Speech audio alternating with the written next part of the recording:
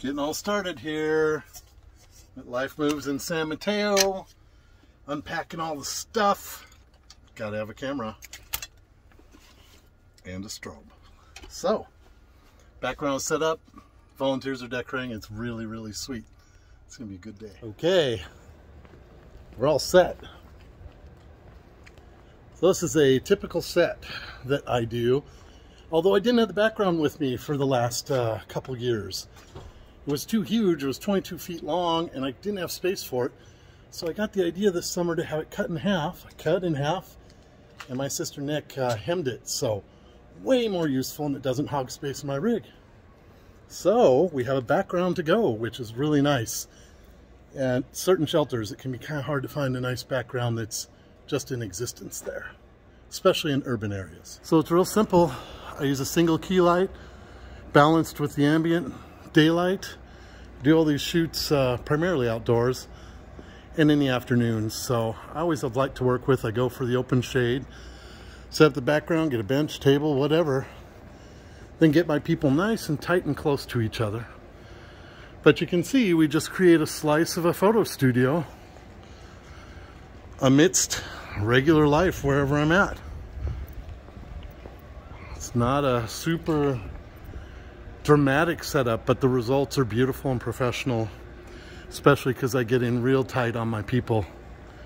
So yeah, that's what a typical jackdaw set looks like at a shelter. Just about done. We've shot 7 families today. It's just been a total joy. Such sweet people. So yeah, thank you. Thank you for making this possible, all the people that support this work. All right, so shoot is done. I'm mostly through the edit. I'm photoshopping everybody's pics now. And I'll be printing before I leave here. So my whole protocol now is I do all the edit, Photoshop before I even leave. And then I make the prints, drop them off, and then I roll. And within a day or two, I get Wi-Fi at a library or a cafe or something and upload everybody's full res images to Dropbox and send them links. And they have all the pictures to do with as they wish, full resolution. Works really great. So yeah, this is the whole on the road edit bay. Printing, printing, printing before I go. This little Canon selfie printer is so cool. People just love getting a print at the end of the day. Okay, mission accomplished. Prints delivered. All the photoshopping's done. I just need to go to the library on Monday when I have a big Wi-Fi connection. Upload all their full res images to Dropbox files that I share with them. So, a wonderful day at the Life Moves shelter in San Mateo.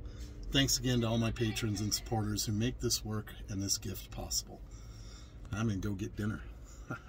So I wanted to add something to the end of this video that I forgot to share with you yesterday. Shortly, I had just finished shooting. I was all done. And a man and his son, which that's not a typical thing. It's usually single moms here. Well, this was a single dad with his son. I photographed them, did portraits for them last spring when I was at the Life Moves shelter. And he came rushing up with his son and he said, "Oh, hey, we're moving out. We've got a place." You know, things were changing have changed dramatically for him and his son the last year, and they've secured housing. And he was so thrilled to see me and shook my hand, said thank you again, that, you know, he keeps the portraits I shot, you know, framed up and on their dresser in their bedroom, which is, that's the whole point, you know. And about 5 minutes later, his son comes running up and gives me a 20, and Dad's back there, you know. And I said, "Oh, hey, no, I have supporters for this. This is, you know, this is covered." And he absolutely insisted, because he said, "No, I am working. I've got things going. I want to pay this forward. I want to help support what you're doing, you know, going forward for other families." And I accepted it. But it's very moving. This work really does matter. And moments like that really touch my heart and make it all worthwhile.